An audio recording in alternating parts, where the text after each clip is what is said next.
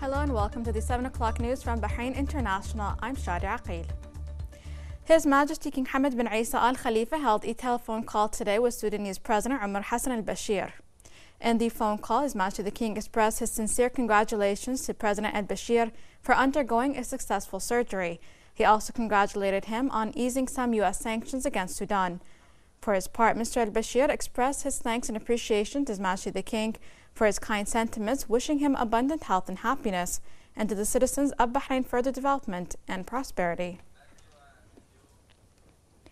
In the presence of the representative of His Majesty the King for Charity Work and Youth Affairs, the Chairman of the Supreme Council for Youth and Sports, His Highness Sheikh Nasser bin Hamad Al Khalifa, the First Deputy President of the Supreme Council for Youth and Sports and Head of Bahrain Athletics Association, His Highness Sheikh Khalid bin Hamad Al Khalifa, crowned the winners of His Highness's Cup for 120 kilometers endurance race. His Highness Sheikh Nasser lauded the great success of the championship, affirming that such success is attributed to the large number of participants and the good results accomplished during the race.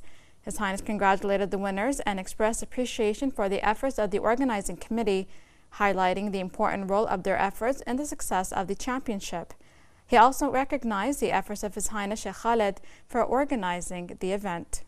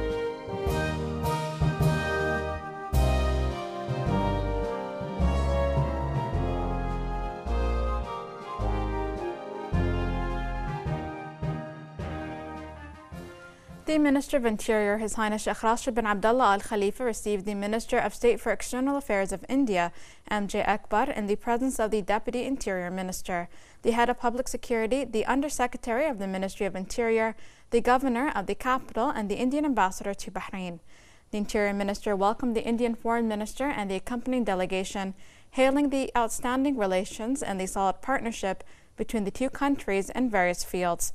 Sheikh Rashid affirmed the importance of bilateral efforts to achieve regional security and to develop effective mechanisms to face security challenges, urging to exchange visits and experiences to develop security cooperation and to achieve shared goals. He commended the contribution of the Indian community in the establishment of the Bahrain Police in its major role in that field. For his part, the Indian Foreign Minister thanked the Interior Minister, praising the historic relations between the two countries, and expressed gratitude for the care that the Indian community receives in the kingdom. The Bahrain International Expo 2017 continued today. More in this report with Shog Mohammed. The Bahrain Modern House 3 Expo continued today and is certainly the place to be for people who are looking to buy homes.